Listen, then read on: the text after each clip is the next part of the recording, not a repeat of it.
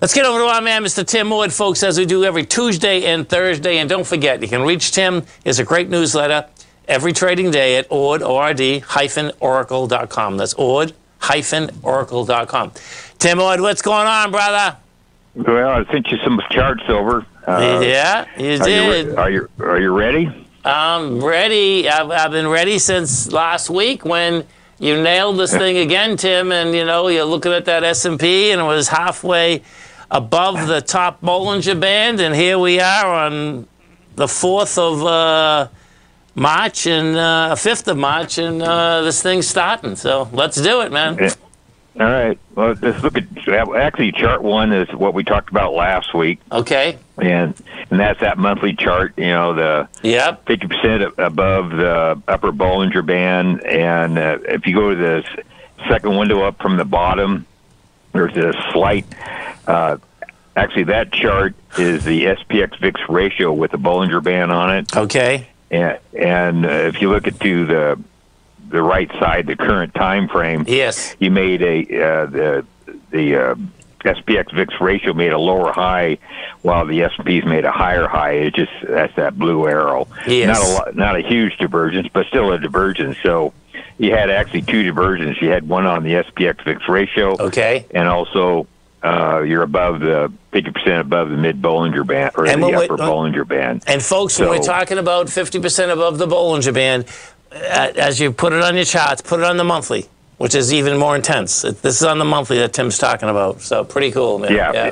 This whole thing's on a monthly chart. Right. So they kind of tell different stories on different time frames. Sure. So actually, let's go look at the next chart, which is a weekly time frame. So you started off the monthly. Now we're going to look at the weekly. Yep.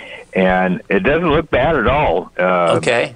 If you look to where we are right now, this last rally up, the VIX, even though it's going sideways, it still made a higher high on the SPX VIX ratio on the time frame there. So it's not like a monthly chart, rules a weekly chart. The weekly chart rules a daily chart. Yes. So my interpretation of this is, this is not a major decline, nothing like we had back in, if you look back in November of 2021, that was a major divergence. You had the SPX VIX ratio, which is second window up from the bottom, making lower highs. We don't have that here. So you still have a pullback, but there's not a big divergence. So I don't think it's any big decline starting here. And so let's flip to chart 3 real quick. Okay. We talked about this last Thursday. Yes. This is updated to today. And the third window up from the bottom is the 6-3-day average of the 6-3-day average of the ARMS index. So it's like 3 months of ARMS index. Yes. And usually if you're above 1.1, you got enough panic in the market. You can have some pullbacks, but nothing real significant. Okay. Big declines can occur when you get down around 0.1 and lower. We're up to 1.12, which is, you can have a minor pullback here, but it's not set up for a major pullback. So intermediate term, the weekly SPX VIX ratio and the 6-3-day average of the ARMS actually look decent. So nice. So let's look at the short term. And folks, just so you understand, if you're driving in your car right now, remember the program's archived, so you can go over this when you get home, because these different tools that Tim's used are just awesome, man. Okay, so I'm ready, Tim. That's the next chart, right? Yeah, the chart number 4. I have it's just a daily chart of the SPY, and that blue area. I just want to point out that's where the gap is. Yes. And I thought, the first time we pulled up, we'd go down and touch it, and we didn't. We didn't even, come close to it. Market rallied anyhow, and now we're awful close, but we're still not touching it. I made this chart earlier in the day, but we did get a clue yesterday. The bottom window is just the VIX, and the S&P's intraday was higher than the Friday. Yesterday was Monday. And intraday was higher than Friday. And while that was going on, the VIX is also making a higher low as the S&Ps was making a higher high. And that's usually a bearish divergence on a short-term basis. Okay. And also, the volume yesterday was anemic. You know, it tried to rally above Friday's high. Yeah. And volume came in about 30%, eyeballing it here, about 30% lighter. So really didn't have energy to really push higher. Plus, you had that VIX divergence. So I'm thinking, you know, it's not going to go. So now, if it can't take out the previous high with volume, it's going to try to take out the previous swing low. Yes. So the previous swing low is the low we had last week, and that looks like about 504 approximately. You know, and the gap comes in, you know, probably about 503. And the SPY, yeah. And we've hit, you know, it's wild, Tim. We've hit 504.910 today. So yeah. Well, how you test that gap's also going to be important. Yes. So if you test, you know, the gap formed on, I should have wrote that date down, but I have it. You know, it's like 2 weeks ago. The last one's like 2 weeks ago. Yeah, about 2 weeks ago. Yeah, it's exactly 2 weeks ago. Whatever volume of that day is, if you test that gap on the day that the gap was created, the volume of that day, if you test it on equal or greater volume, that won't be the final time you test that gap. You'll test it again. If you test it on lighter volume, 10%, you know, so say that day of 2 weeks ago was 100 million shares, and today you tested on 90 million shares, that gap's going to be support. But if you test it on 100 million shares or even more, you may bounce, but you're going to come back in and test that gap again. Right. So I don't know how that gap's going to be tested. I don't know if we test it today, you know, I don't know if we got, let's see, update my chart here. Yeah, we may, I don't know. We'll probably test it this week. I don't know if we'll do it today or not. But how you test that gap is going to be important. And also... And you know, it's interesting, Tim, is that if we just, I don't mean to interrupt, but if we go to go to the NDX 100, right, the Qs, so the SPY, the volume's not that big today, but the Qs are coming into that gap right now, and it's going to have more volume because we've already done 45 million. I'm showing 52 when it gapped up, but this is still early, man. You know, we're talking, we're talking 20 minutes. They'll throw 20 million shares into the Qs.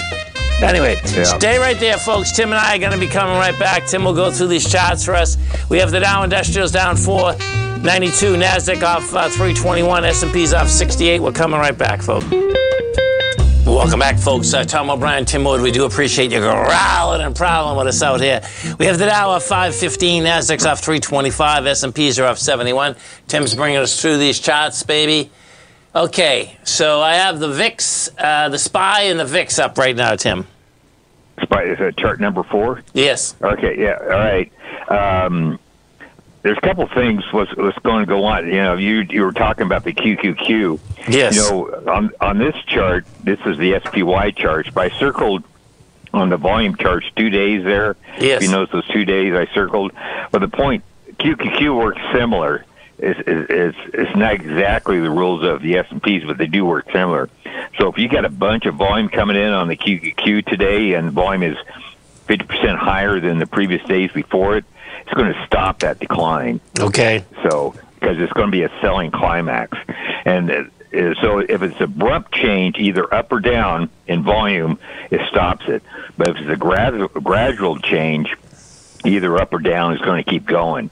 You know, it's wild now. Hey, folks, when you do this number, man, this is so cool. It's unbelievable.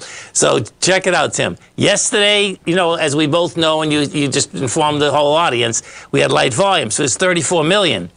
And the Qs could do 60 million today. That's crazy. And you have we have Powell talking tomorrow and the next day, you know, in the Senate and the House. So we get some volatility coming at us, which is pretty cool. Yeah, well, this is the week before option expiration week, too, and this is where you get all the weird stuff. Yeah, I call it, actually, Weird Wally Wednesday. Weird Wally Wednesday. Kind of named, Weird Wally Wednesday, which is Wallenchuk. Wallenchuk. Yeah, Wallenchuk, figure that. He's still in the business, too. So I love it. I haven't interviewed him forever, man. I mean, you know, folks said when in the 90s that I didn't have him on that many times. I had him on a few times because he's a wise guy too, man. yeah, he is. He's a lot of fun to talk to. Yeah. So, all right. But anyhow, I'm thinking, my opinion right now is that we're probably going to touch the gap. Okay. And how we touch that gap is going to be important.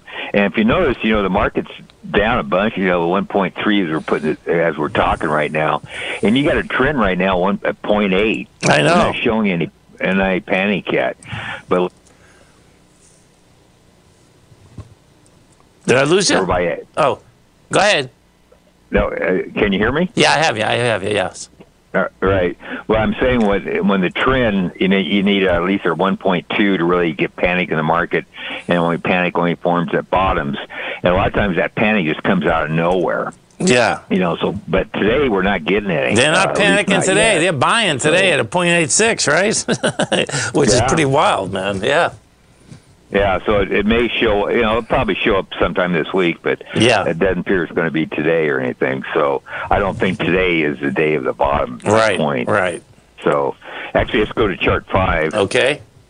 This is the trend here. The bottom window is a 10-day trend.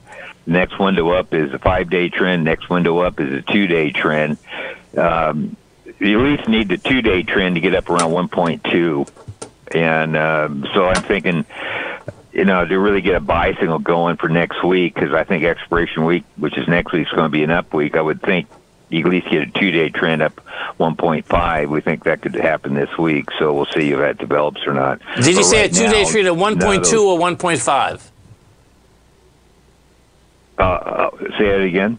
On the 2-day trend, you like to see it at 1.2 or 1.5? Actually, 1.5 is ideal, but I've seen 1.2 work. I see. So, okay, cool. I got it. Okay.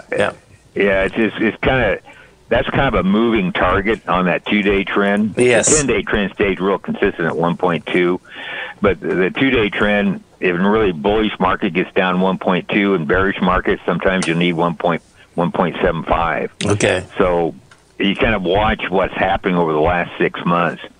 That's the reason why I got that looks like about 1.3 going across that 2-day trend. I see. I got it. Yep. See, it works pretty good at 1.3 right now. If you look at all those are all where the bottom. That's what I'm looking at. I know. That's pretty cool, man. Wow. Yep. Yeah. So, but anyhow, that's the trend's not, or the downtrend on the SPX is probably coming close to a low, but it's not a low today.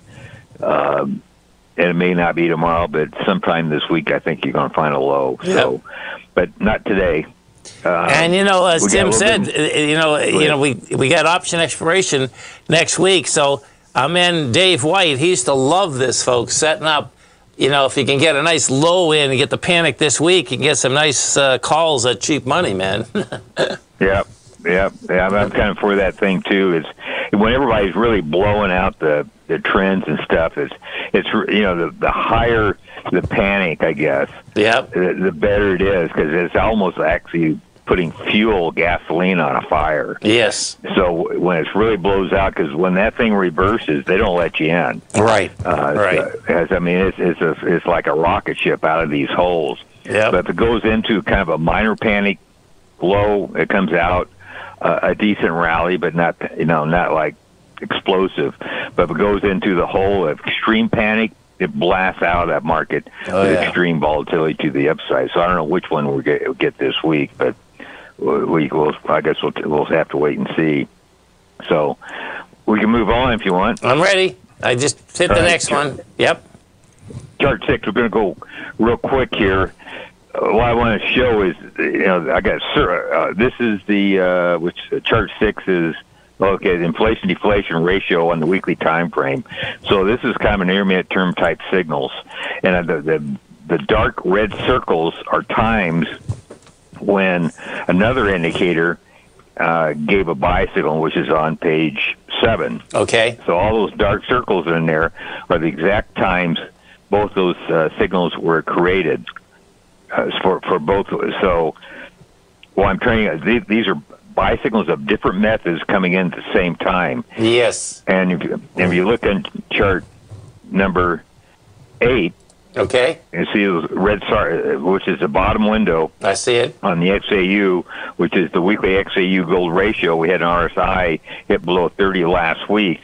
And those circles on the XAU bottom window there are the same signals generated on those two previous indicators. Wow.